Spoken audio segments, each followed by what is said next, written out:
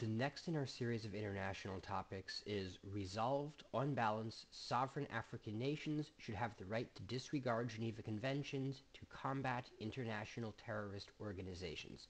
This one's mostly being debated by international schools in South Korea, though there might be a couple other teams traveling in who this could be of interest to. Let's talk about the wording of the topic, then some of the arguments. So it starts with on balance, which is fairly standard for debate resolutions. On balance can mean all arguments considered. It can mean in the majority of cases. In this particular resolution, right to disregard is the part that modifies on balance. So we will come back to that later on. Sovereign African states is in the resolution. Not just African states, but sovereign African states. For this to be a distinction, we have to either consider how the Geneva Conventions interact with sovereignty, or consider what it would take to be counted as a non-sovereign African state. As it is, states is fairly interchangeable with nations here. A non-sovereign state might be like occupied Western Sahara, for instance, which is currently controlled by Morocco, but at the same time, generally speaking, sovereign isn't going to play too much of a role in this resolution as far as which countries get talked about, so much as it's there to fuel a fairly semantic pro-argument affirming the resolution by talking about if they are sovereign, then they should have this right. This is the kind of right that is key to sovereignty. Takes us to should. Again, should can be defined as either moral imperative, rational self-interest, or reasonable prediction, depending on how you're talking here. Generally speaking, should indicating desirability or moral imperative is probably what both sides are going to clash most on this topic, though there are certainly arguments that can come from each of the three definitions. I would avoid the last definition just because that tends to be a cheap shot that only works if the other team doesn't address it, but you should be aware that it is there. It says should have the right to disregard. This tilts the resolution a lot towards the pro side. It's not asking if they should disregard, it's asking if they should be able to. So pro does not need to defend that they are disregarded in the majority of cases, and this is how right to disregard modifies on balance. It's asking more along the lines of, given that you can disregard these, is that enough? So a con side might give a lot of reasons why it is bad to disregard them. A pro side might give a bunch of reasons why it's good to be able to, even if you don't, because of sovereignty. And that, I think, kind of detracts from some of the clash of the round and kind of tilts the balance a little bit more towards pro. So, disregard Geneva Conventions. Geneva Conventions is capitalized. We can assume it is the Geneva Conventions. They shouldn't be confused with the Geneva Protocol from 1925, which is more about how you fight wars. The Geneva Conventions, unlike the Hague Conventions, are not about warfare itself. They're about people caught in the crosshairs, people caught in the middle of war. So 1949 was the first global attempt at a Geneva Convention. It added a fourth convention to the previous three. The conventions were in order: first, to deal with sick and wounded soldiers; second, to deal with shipwrecked sailors; third, to deal with prisoners of war; and fourth, and this is the one that came after 1945, after World War II, first one that tried to really apply to non-European nations, also dealt with civilians in war zones. So it's worth noting that the majority of the Geneva Conventions were written in the context of non-territorial wars between European nation states, using wars to make political points without the goal of permanent occupation of the other country, and with regular uniformed armies who fought by the same rules as each other. A lot of this doesn't apply when we are talking about international terrorist organizations, whatever those are. We will get to that definition in just a moment. Continuing on Geneva Conventions, however, two protocols were added onto the convention in 1977, and the protocols are probably also part of the topic. One of them was for international armed conflicts and one for non-international armed conflicts. Technically, It's a second that's usually supposed to apply here, even if the organization itself is international in the resolution. They exempt mercenaries from the Geneva protections, but there's a 7-part definition they have to meet all 7 parts of, and international terrorist organizations aren't mercenaries under that definition. A third protocol was added in 2005, but this protocol was mostly about uniforms and emblems for non-combatants, how you mark an unarmed medic, how it is a war crime to impersonate an unarmed medic or to attack one. Around 15 African nations have signed since 2005, and 10 of those have not ratified yet. So someone from the nation has signed depending on how their government is set up and who their international representative is, but the legislative body of the country hasn't officially recognized it yet. So that's how the Geneva Conventions interact here. Now, international terrorist organizations is an interesting concept. Does it mean an organization that has members from multiple countries? Does it mean an organization that wants to terrorize a country that it is not part of? The broader the definition of this, the more kinds of organizations you could be talking about. And generally speaking, you would think that broadening the resolution would seem to benefit Khan here because Pro would be defending this against a wider range of conflicts for a wider range of situations. The trouble is that broadening doesn't really help Khan because Pro is asking about the right to disregard, not whether it's actually going to be disregarded in all of these cases. That said, Pro can still do just fine with a fairly narrow definition where we are only talking about a couple niche organizations that pose fairly direct threats from international sponsors and are attacking across borders. These you will mostly see around Congo, around Sudan, around Sierra Leone, but to a lesser extent these days, when talking about Africa. If you're broadening the definition, then you could also be talking about Al-Qaeda affiliates in Ethiopia, in Somalia, in Mauritania, and in Mali. In either case, what an international terrorist organization is up for debate, but probably doesn't matter too much. There are some things that definitely count if anything counts. If nothing counts, you need a new definition. If anything counts, these count. And if these count, it becomes a question of should we have the option or not? Should we have this right or not? So, moving on from that. The resolution is still on balance. There is more clash when pro-defendants actually exercising the right rather than having it in the abstract, but it does redefine on balance away from majority of cases. When we're talking about sovereignty, sovereignty might be binary or it might be a spectrum. If it is binary, if you're either sovereign or you're not sovereign, it's not a question of how much sovereignty you have, then does that really just rule out Western Sahara, some parts of Yemen or Somalia? Does it rely on recognition by the UN? If sovereignty is a spectrum, why does the word sovereignty matter in the resolution?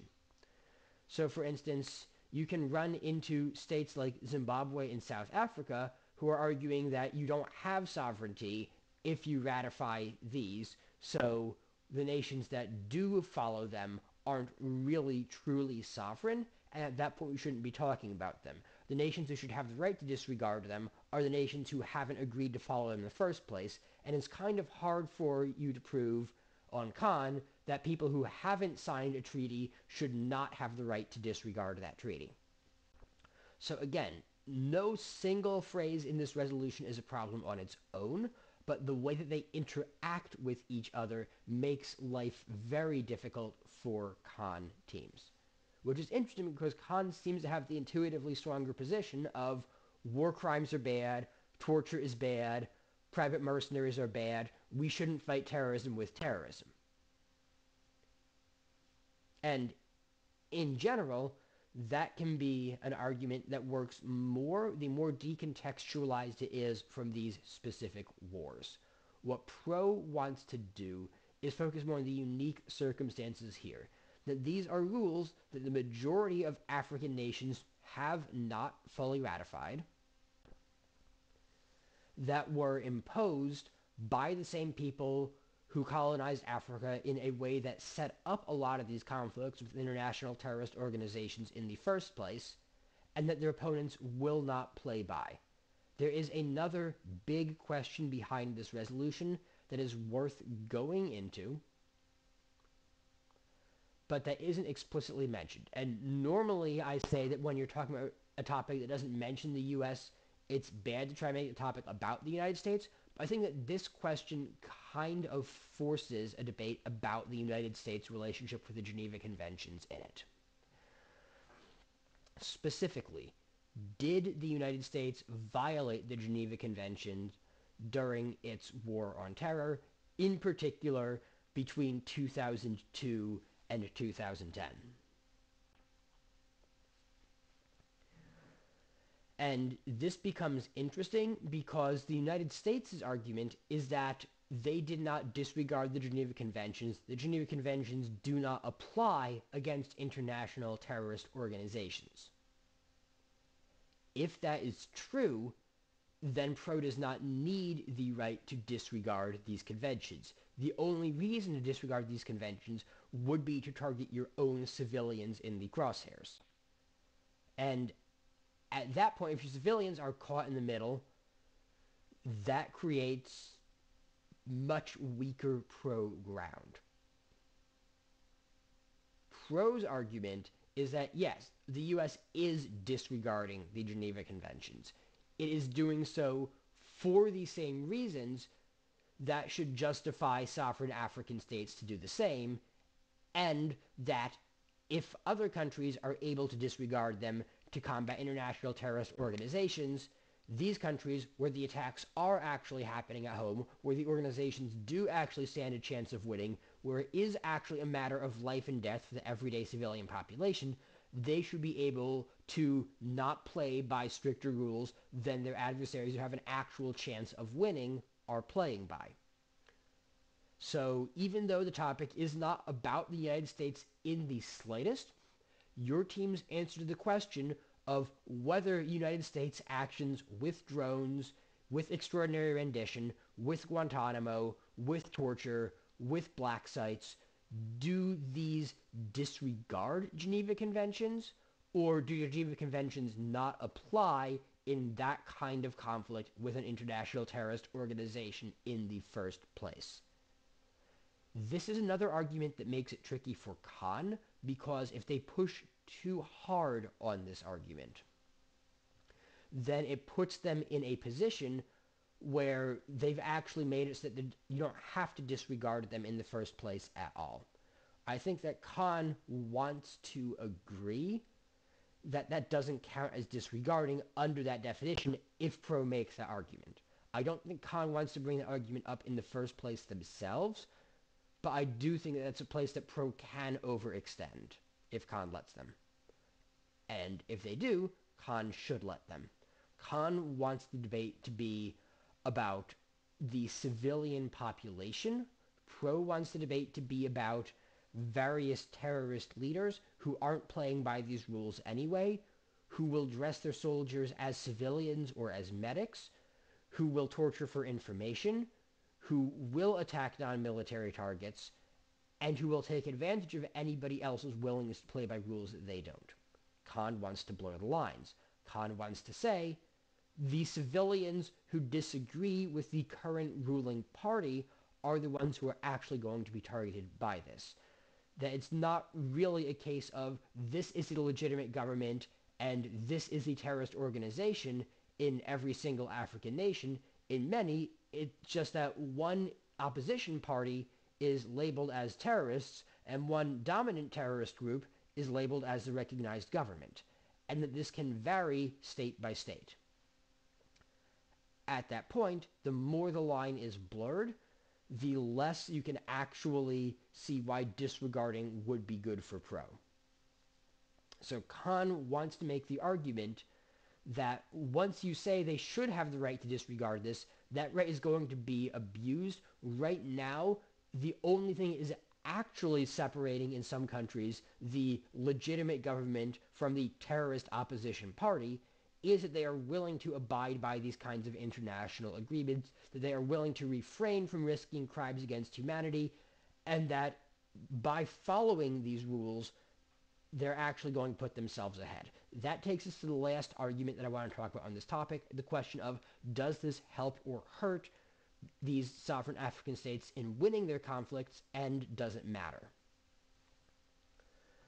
So Pro can make the argument, and probably will make the argument, that it's more efficient to fight back against these groups when you have less regulations. Con can either contest that by saying it doesn't matter. It's not about what's most efficient. If it was about what's most efficient, we'd just use weapons of mass destruction, but obviously we care about international law to some extent. Khan can also say that, no, it's not actually more efficient. And this is one place that Khan has two ways to win and Pro only has one. So this is an area of the resolution that Khan can make some ground back on. Khan can say that being dependent on African Union aid, on UN aid, on other foreign aid is crucial in a lot of these circumstances, and you don't get that when you violate international law. So whether or not you do actually disregard them, saying we have the right to disregard them, we think that these international treaties don't apply to us, we don't care about crimes against humanity, deters other countries from coming to your aid. And if you're combating an international terrorist organization, then there is part of that organization that has a presence somewhere else that you cannot fight on your own, and you need international help to fight. At that point, the Khan side can say that we actually are able to do this better when we follow the Geneva Conventions, when we don't even say we have the ability to disregard them, but when we take a strong commitment and say we shall not disregard these. At that point, you can win on either the efficiency is on your side or the efficiency doesn't matter. The second thing about this is just perception within the country. Regardless of perceptions of the ICC, the Geneva Conventions, international law at large, among African leaders, a lot of civilians still see people being willing to obey these kinds of laws as a good thing, even if they don't know where they come from in the first place, or the history of Napoleonic warfare that led to early Geneva Conventions. At that point, Khan can make the argument that if you want to win hearts and minds, if you want to win a counterinsurgency kind of situation, if you want to establish yourself as a legitimate government to your people, so they stop hiding terrorists, stop funding terrorists, stop joining terrorists, then you need to actually go ahead and show that you have a stronger commitment to human rights than your opponents, even if it costs you militarily, even if it costs you in terms of gathered intelligence. Now, Pro can say that it's not really about your own population, it's not about rebels.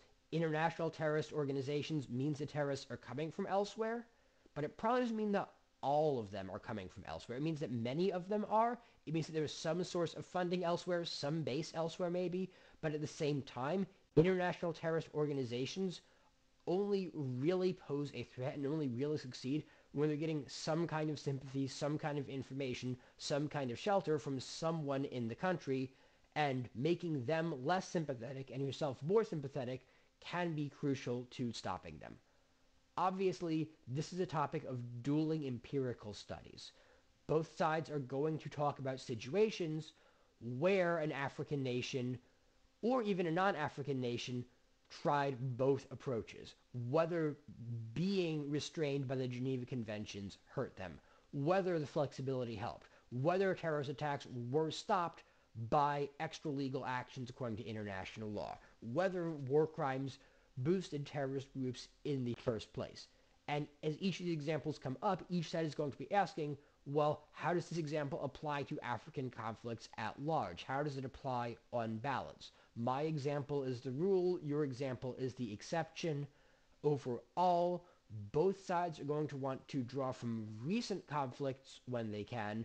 Both sides are ideally going to want to be talking about conflicts that do involve terrorist organizations when possible, and talk about countries who have, if not signed on to the 2005 Protocol to the Geneva Convention, at least recognize the ICC.